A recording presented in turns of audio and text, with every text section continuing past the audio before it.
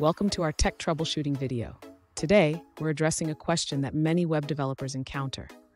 Our viewer is experiencing an issue with SVG icons not displaying in Safari, even though they work perfectly in Chrome.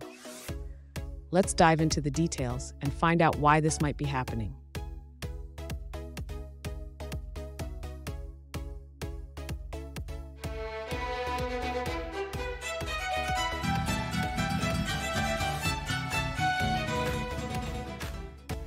Welcome back to another technical video. Today we're going to be going through your question, answering it, and hopefully finding that solution. Guys, remember to stay just a little bit crazy like me, and hopefully you get to that resolution. Now, let's continue on to the video. The issue you're experiencing with SVG use in Safari is likely due to the way Safari handles the use element in SVGs. Let's take a closer look at your code.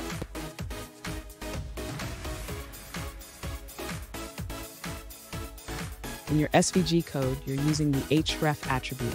However, Safari requires the use of xlink href for referencing external SVG files. Let's modify your code accordingly.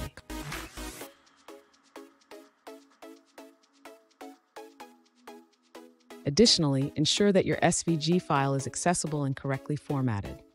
Check the path to your icon's SVG file and confirm that the ID helmet exists within that file.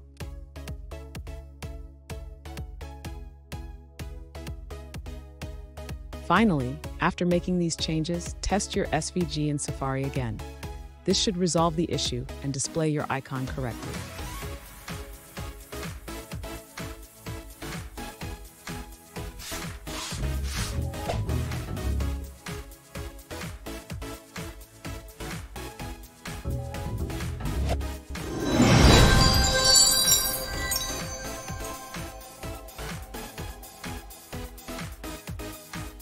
Let's now look at a user-suggested answer.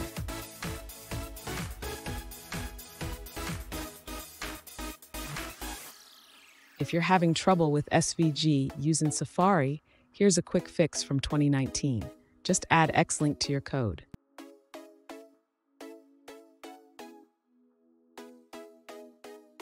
This solution works with iOS 12, so make sure to implement it for better compatibility.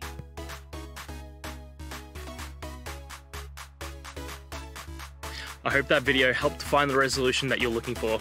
And if it did, please, I'd appreciate it if you could hit subscribe. Until the next time that you need more technical help, I hope you have a great one. See ya.